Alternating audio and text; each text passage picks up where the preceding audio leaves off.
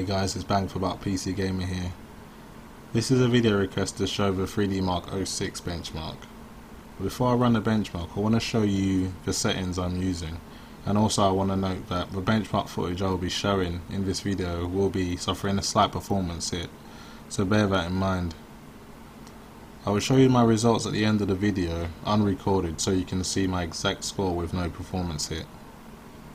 Anyway, here are my settings. I'm using a 3570K, which is overclocked to 4.7 GHz. I'm using 8GB of Corsair Dominator DDR3 RAM, which is running at 1600 MHz, and I'm also using my water-cooled R9290.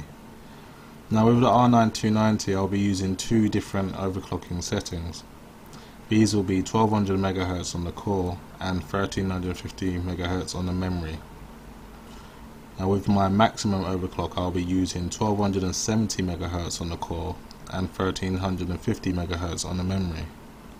Just bear in mind that I'm using a water-cooled R9290, so my card can easily cope with the extra heat and stress caused by this overclock.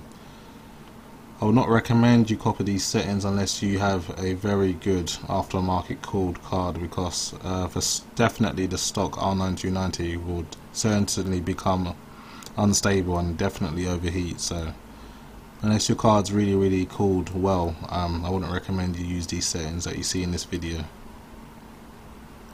Anyway, with 3DMark06, nothing special. I literally just open the software and just run the benchmark at its default profile.